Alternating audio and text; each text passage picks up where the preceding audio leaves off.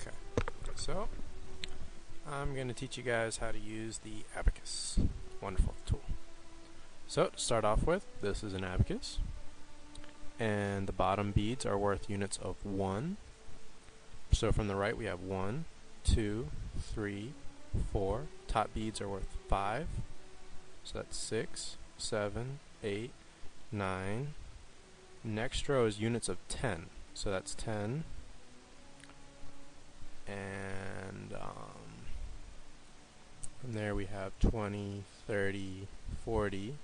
That's 50. Remember, top units are units of 5 of the bottom units. So second row, the top one is worth 50. Now that's 100, because the third row is the hundreds. So those are the top rows are the 5s, bottom rows are the 1s. And from right to left you increase in units of 10, 100, 1,000, 10,000, etc., etc. So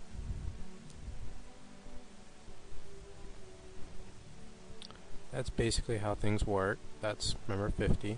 Okay. So next, just show you this is going to be a really big number, all of 1s.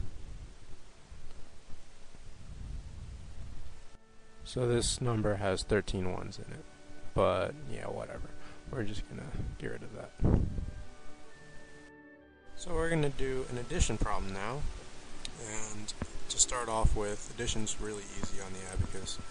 To start off, we'll put the top digit 3,572 on our Abacus.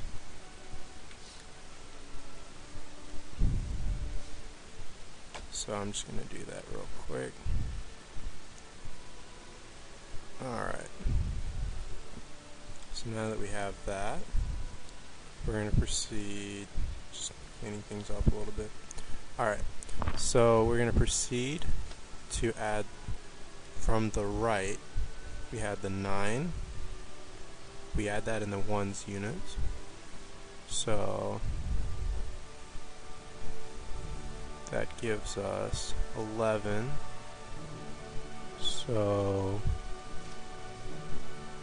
we add 11 to that, and we take away the 2, and then we add 11.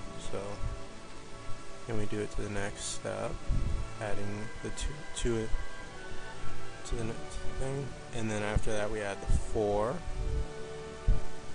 So that goes up to that,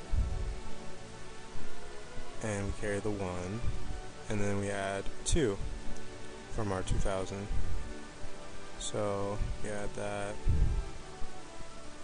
and we're going to have 5,001. So just real quick before we work on this multiplication problem, remember, basically all you have to do is just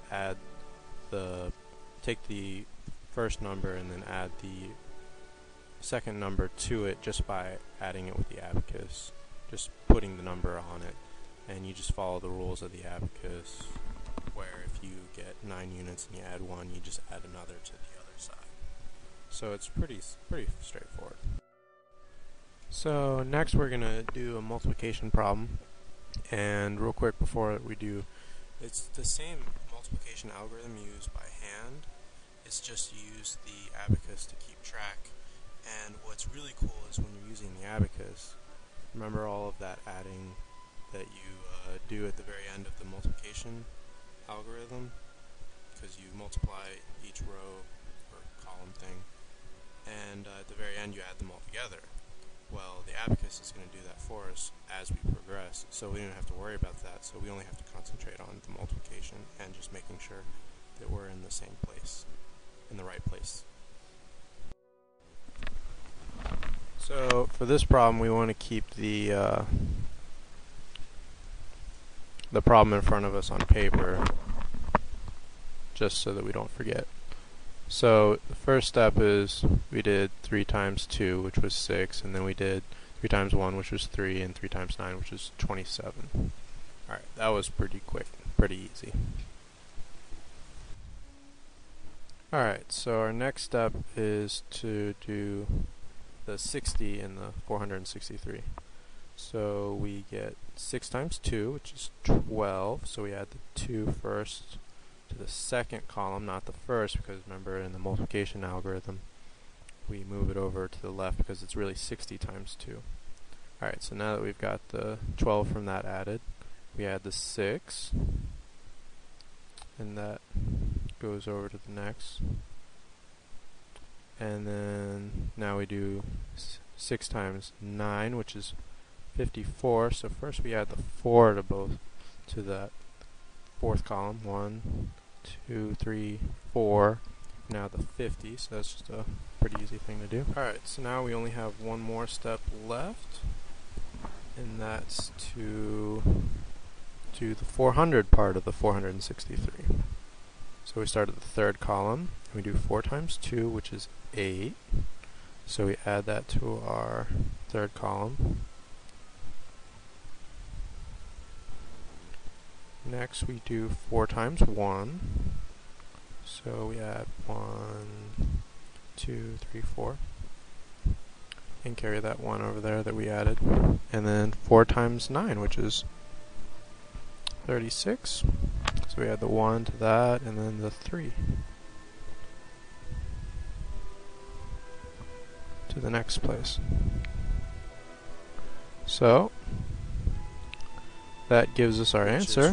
422,256. Just for so that you know.